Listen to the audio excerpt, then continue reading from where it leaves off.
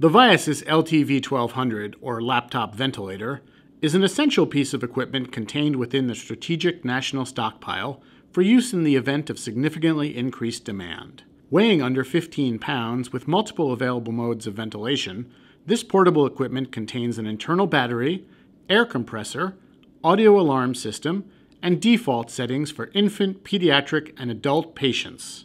This makes it appropriate for providing safe, effective ventilation during periods of increased need.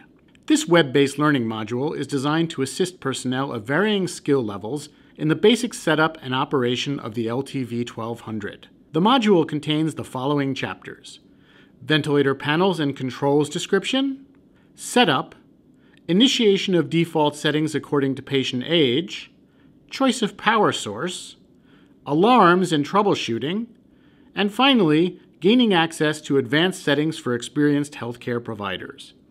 Please refer to the manufacturer's operation manual for complete details on the operation of this complex piece of medical equipment and to the spiral-bound quick reference guide companion literature. This module is not intended to serve as a substitute for experience and training in providing mechanical ventilation. The right-sided ventilator panel contains the following ports: a 22mm patient breathing circuit, a high-pressure sensing transducer, a low-pressure sensing transducer, an exhalation valve drive line, and an alarm sounder. The essential features for emergency operation on the left-sided ventilator panel include the cooling fan, the oxygen inlet port, and the air inlet, as well as the AC-DC power port connector. Both the cooling fan and the air inlet must remain unobstructed during ventilator operation. The front ventilator panel contains the on standby button, controls for selecting ventilator modes, including control mode, assist control mode with apnea backup when enabled, SIMV or synchronized intermittent mandatory ventilation, CPAP, or continuous positive airway pressure, and NPPV, or non-invasive positive pressure ventilation.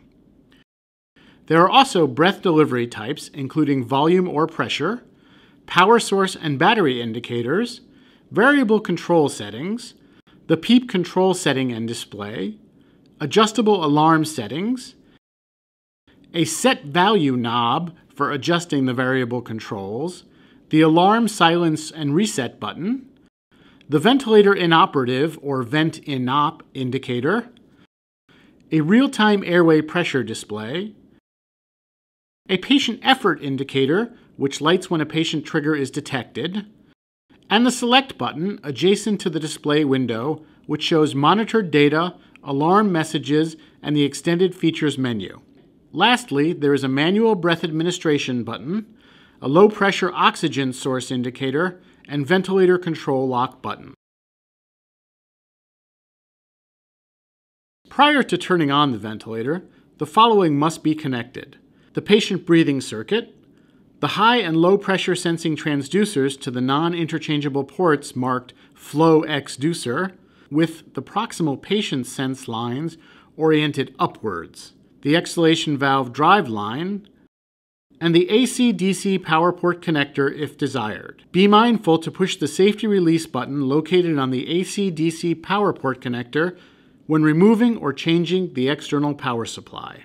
In addition, a choice with regard to oxygen supply during ventilator setup must be made. The three options are demonstrated here. For clinical settings where an external oxygen source is unavailable, the ventilator's internal compressor can deliver appropriately pressurized gas with an FiO2 of 21% when the oxygen source port is capped. To operate the ventilator under conditions when a consistently higher percentage of FiO2 is required, a green high-pressure oxygen hose must be connected to both the labeled oxygen inlet port and a high-pressure source, delivering a range of between 40 and 80 psig. Lastly, a low-pressure oxygen source, such as an oxygen concentrator or canister, may be connected to the oxygen inlet port with the addition of a low-pressure adapter. Note that the low-pressure oxygen source indicator on the front panel of the ventilator must be activated as indicated by a bright green LED light when a low-pressure system is engaged. An oxygen computer chart that assumes a 1:2 inspiratory to expiratory ratio exists on page 31 of the Quick Reference Guide to assist in the determination of the appropriate oxygen input flow based on the desired FiO2 and the patient's current minute volume. For example, if the desired FiO2 for a patient is 80% and they are generating a minute volume of 14 liters per minute as reported in the ventilator display window, take the intersection of these two lines and project horizontally to the left axis to determine the oxygen input flow rate of approximately 20 liters per minute. In the same manner, the graph can also be used to approximate FiO2 being delivered to the patient based on oxygen input flow and minute volume. Once assembly is completed, turn the ventilator on by pressing the On Standby button. When the ventilator is powered up, all display lights will be lit and the alarm will sound, followed by a chirp. The ventilator will then undergo a rapid series of power-on self-tests and is acceptable for use only if the scrolled message in the display ends with "Post passed."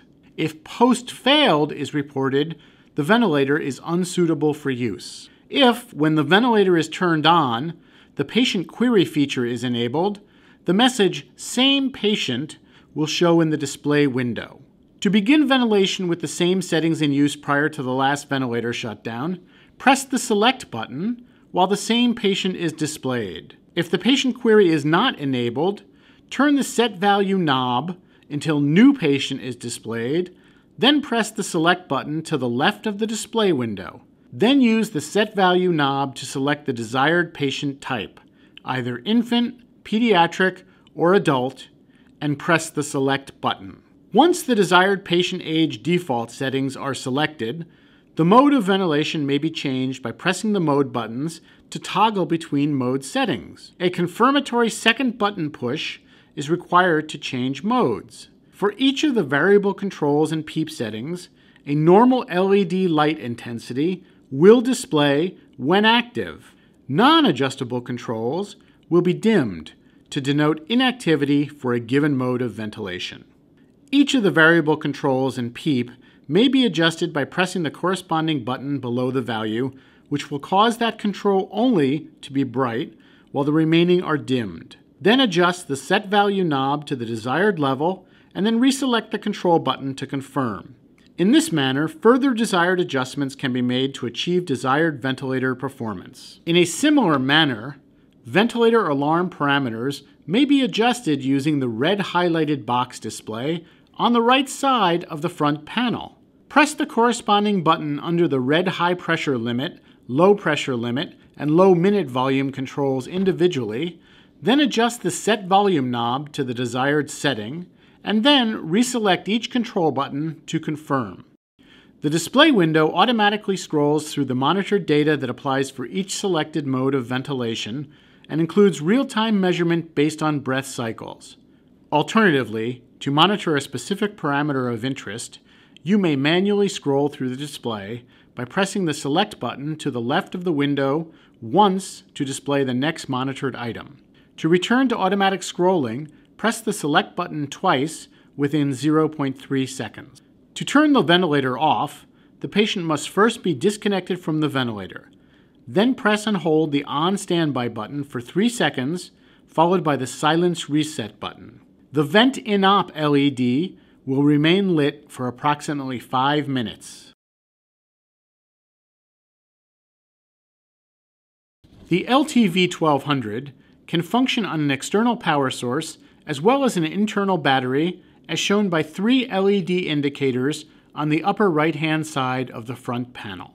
External power sources include an AC adapter, a DC battery, a universal power supply, or a transport battery system.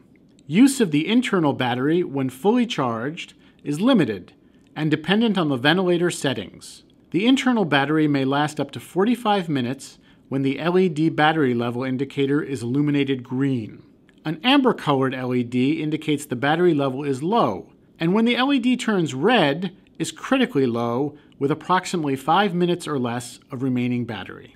Because of these limitations and for maximum patient safety, the internal battery should only be utilized for brief periods during transfer of power supply or patient transport and monitored closely when in use. The battery level indicator will be unlit when the ventilator is reconnected to an external power source. When the ventilator is connected to an adequate external power source, the charge status indicator will illuminate.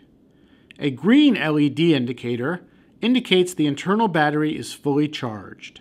An amber color indicates that the internal battery is in the process of charging, and a red color indicates either an internal battery or charge fault, so that only an external power source can be used to operate the ventilator until the battery is replaced. The charge status indicator LED will flash amber for a few seconds, or up to an hour on a deeply discharged battery when external power is initially connected to the ventilator.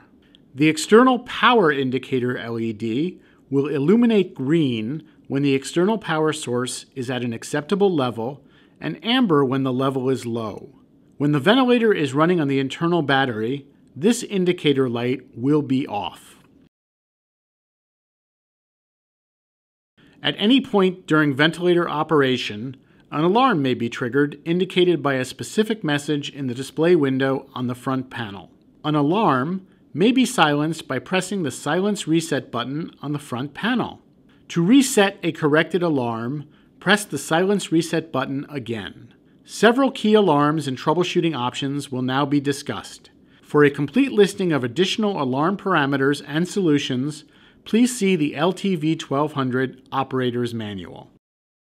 An apnea XX-BPM alarm indicates that the time since a patient's last breath has exceeded the set apnea interval and the ventilator has entered the apnea backup ventilation mode. Reevaluate the patient's condition and ventilator rate settings. This message will continue until the operator has reset the alarm or the patient triggers 2 consecutive breaths. The ventilator will then exit the apnea backup mode and resume previous settings with the message apnea flashing until the silence reset button is pushed twice.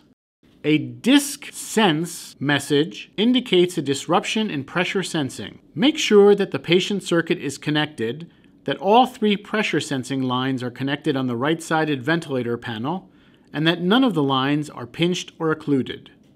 The high O2 press alarm occurs when the oxygen inlet pressure exceeds the acceptable limit for a given oxygen source, either greater than 85 psig for a high pressure source or greater than 10 psig for a low pressure source. If the ventilator is connected to a high pressure oxygen source, make sure that the low O2 pressure indicator on the front panel is not engaged and then reduce the oxygen inlet pressure. The low O2 press message is displayed when the oxygen inlet pressure is less than the minimal acceptable level of 35 psig. Either increase the oxygen inlet pressure or replace the oxygen supply cylinder with a new one. When the high PEEP or low PEEP messages are displayed, the patient circuit positive end expiratory pressure is either above or below the set ventilator parameters. Reevaluate the ventilator settings. Check for occlusion of the patient circuit, exhalation valve, and/or PEEP valve, and consider disassembling and cleaning the above items. The high press or low press alarms indicate that the circuit pressure either exceeds or falls below the variable control set pressure settings for each breath. Inspect the patient circuit for occlusions, kinks, or disconnection, and then reevaluate ventilator settings. A low min-vol message occurs when the exhaled minute volume is lower than the set low minute volume parameter on the front panel. This alarm is automatically silenced for convenience during the first 20 seconds of ventilator operation. When it occurs, examine the exhalation valve body for disconnects on the patient circuit and the right-sided panel of the ventilator. A locked message will display without an audible alarm and indicates that a button has been pressed while the ventilator controls are locked. Press the control lock button to release. If the alarm continues, press and hold the control lock button for 3 seconds. Lastly, an in-op alarm indicates either that the ventilator has been switched from on to standby or that it has detected any condition that is deemed unsafe. If this occurs during ventilator operation, remove the patient from the circuit and either change the ventilator or manually ventilate the patient until the problem is resolved. The LTV1200 also contains a series of advanced settings for more experienced providers. These include additional alarm options, increased ventilator options such as rise time and communication settings, and spontaneous breathing trial settings. To access the extended features menu from an active ventilation mode, press and hold the select button adjacent to the display window for 3 seconds. Use the Set Value knob to view the next item in the menu, and then the Select button to enter a specific menu item. To exit a given extended features menu, adjust the Set Value knob until the exit option is displayed in the panel window. Please see the operator's manual for a complete discussion of available extended feature options.